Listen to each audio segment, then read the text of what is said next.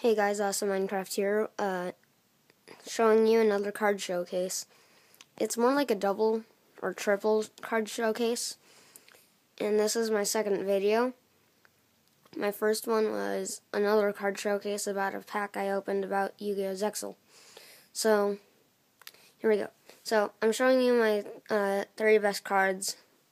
One is my strongest monster, the second one is my favorite monster, and my third one is one that'll power up my favorite monster. So the first one I'm going to show you is called Theinen the Great Sphinx, and it's kind of like a fusion monster, except you don't need polymerization to get it.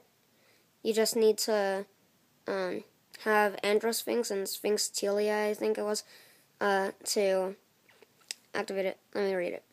I can't read it. So, this card cannot be normal summoned or set.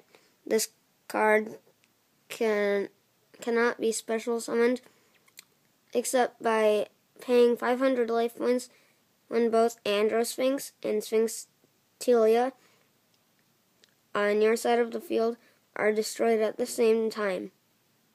Then you special summon this monster. So yeah, that is Theinen the Great Sphinx. He has 1, 2, 3, 4, 5, 6, 7, 8, 9, 10 levels, 3,500 attack, 3,000 defense, and he is a light monster. So that was Theinen the Great Sphinx.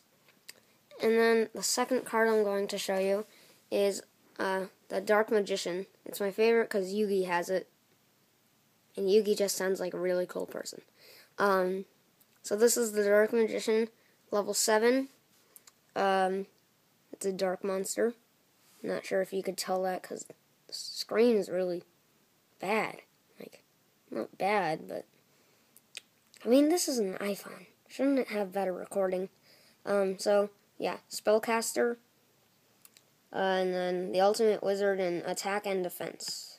In terms of attack and defense, 2,500 attack, 2,100 defense, and it's just my favorite card because it looks like really awesome.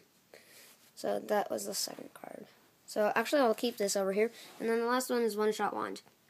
So if you equip it to a spellcaster type monster, the spellcaster will gain 800 attack points, and as you can tell, Dark Magician, spellcaster.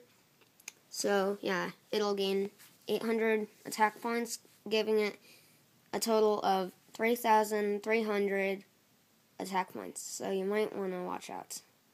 Just to watch out. And then, the effect of this is that if your